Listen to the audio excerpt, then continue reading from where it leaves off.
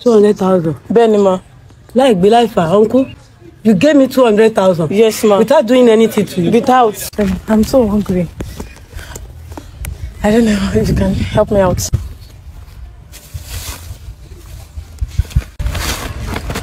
Ah, 500. What do you do? I'm a teacher. You are a teacher. You own a school? No. You teach there. How much is your salary? 20,000. 20,000 naira. I will come and pay you back, I promise. You don't need. I will pay you back. I have to pay you for this. Is this your daughter? Yes. I will pay you back. What do you want? I will pay you back. You don't need to. I will come back. I'll make sure I work very hard and I will pay you back. You don't need to do that. In future, you can do better for my children, but don't worry. It's good. When you come. I want to give you 100,000. Huh? We are together. I want to give you 100,000.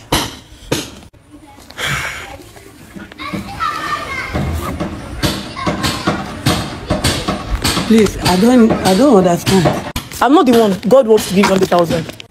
God will not come down from heaven now. Yeah. God sent me to you. Just like that? Yes. I want if God now make it 150.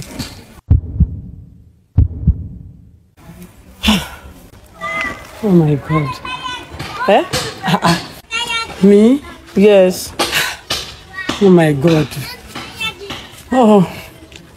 I don't know. I don't even know what to say. What if God now make it 200,000? Father. Eh? Me? Yes, you. Me? Yes, you. Oh my God. You, Gangan. Without doing anything? No. My sister. Thank you. It's okay, man. Thank you. Thank it's you. Okay, man. Thank you. It's okay, man. God will continue to bless you. You will not suffer in your life. Amen. You will not suffer. Amen. Anything you lay your hand, you will be successful. You will progress in the mighty name of Jesus. Any evil arrow that stand against you, against your journey, against your success, they will destroy by fire in the mighty name of Jesus. Thank you. Thank you. Thank you. I'm very appreciative. Thank you. Thank you. God will continue to bless. Amen. Amen. 200. What will you use it for? I have container.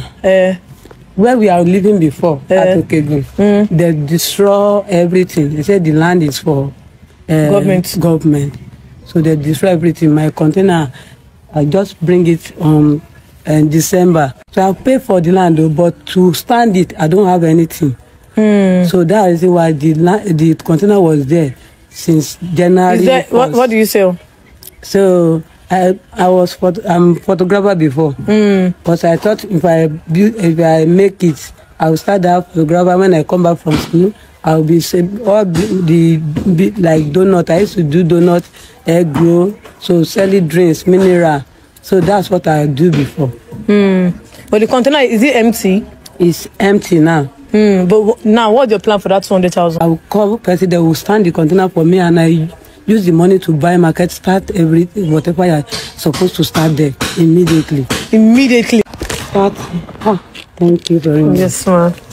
God, you are great. Oh my God. Yeah, I can't buy 30 20 20. Aaclown. Oyola. More pranking. More pranking. So more really mean 200. More correct dog bag, but more pranking. Not being this time. All right. Have a blessing. Bye. Thank you. Yes, no problem. Thank you very much. Yes, ma. Bye, ma. Mommy, I've sent it to you.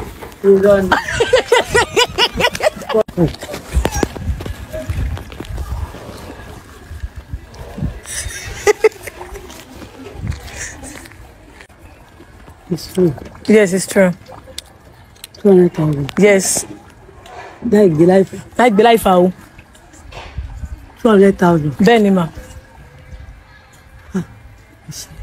Yes, ma. Okay, ma. Ejo. Ma. Mo le ti wá. Kẹ́dọ̀ máa wò ó. Áńgẹ́lì Ọlọ́run ni èmi o. Olúwa. Yes.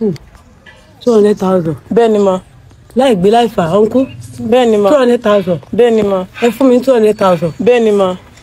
You gave me 200,000. Yes ma. Without doing anything to you. Without doing anything for you. No. Oh my God.